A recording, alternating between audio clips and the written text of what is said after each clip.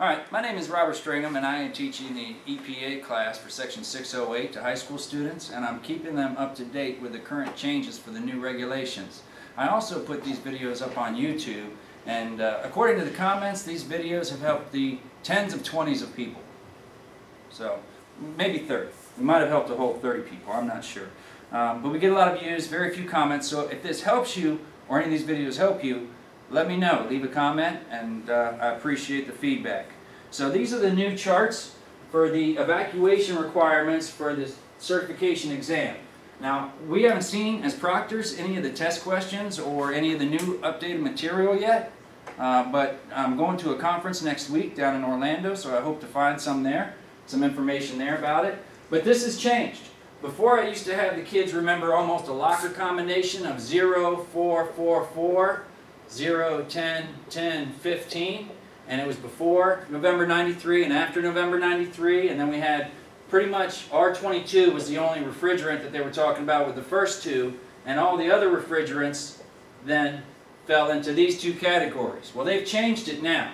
So I'm going to hit the lights off and maybe you'll be able to see this. This is available on the EPA.gov website. They had this little PowerPoint and a slide for this here, but they've gone now to they didn't consider any test questions from the high pressure appliance test bank. So they didn't have any questions from the old exam on the very high pressure appliances. And the test is changing, so they might have some there. But the answer for that is if you're using equipment before 93 or after 93, regardless, it's 0. It's still 0. It was 0 in the old one, and we didn't even talk about it with the old chart because that was not even one of the test questions. But now they've broken it down. Instead of R22 and all other refrigerants, they've broken it down into high pressure appliances, okay, medium pressure appliances, and low pressure appliances. And then again, they still went with the less than 200 pounds of refrigerant and the more than 200 pounds of refrigerant.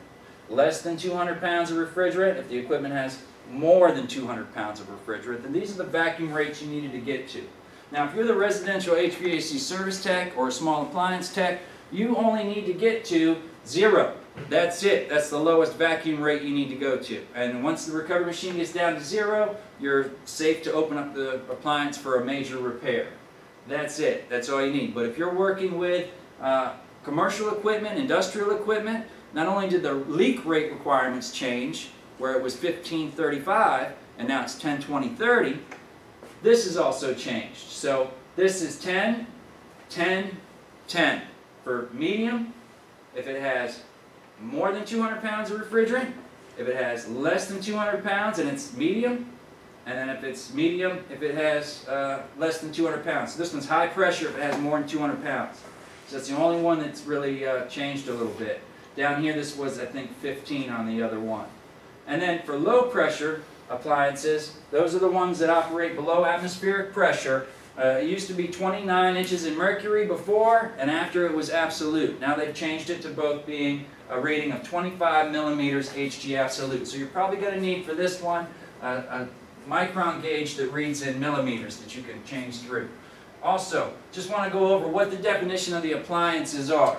So a very high pressure appliance means that it has a refrigerant with a temperature with a critical temperature below 104 degrees Fahrenheit, and it's got a saturation pressure above 355 psia.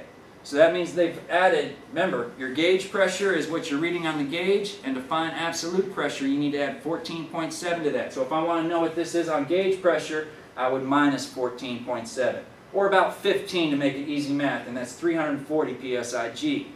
So what type of refrigerants does this include? R13, R23, 503, 508A, and 508B. Those are your refrigerants for very high pressure appliances. They could be test questions on any of this stuff here. We don't know yet.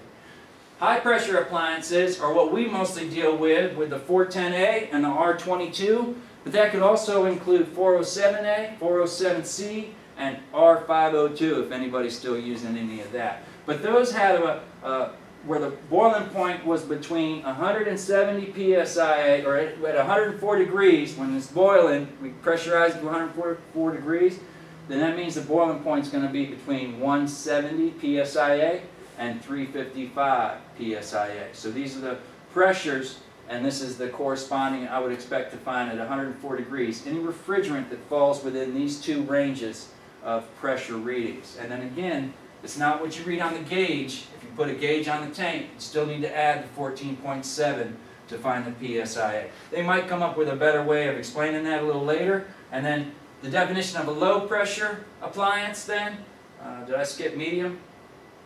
Medium pressure appliance is anything between 45, that's about 30 PSIG, and 170 PSIA. And those are R114, 124, the old R12 refrigerant, and the new 134A, as well as if anybody's using R500, but that's a CFC, so that's probably phased out by now. And finally, the low pressure. These ones are the ones that operate at a vacuum almost. All of them run in a vacuum. So this would be R11, R123, R113. Now all these have most been phased out, and if they're not using an R22 chiller, then they're probably going to go with the new refrigerant R245FA. Now included with this, but this could be, these are just examples of some refrigerants. I have from the EPA website about 700 different refrigerants listed here. So there's a lot more they can do. They can ask you a lot more questions with the EPA test.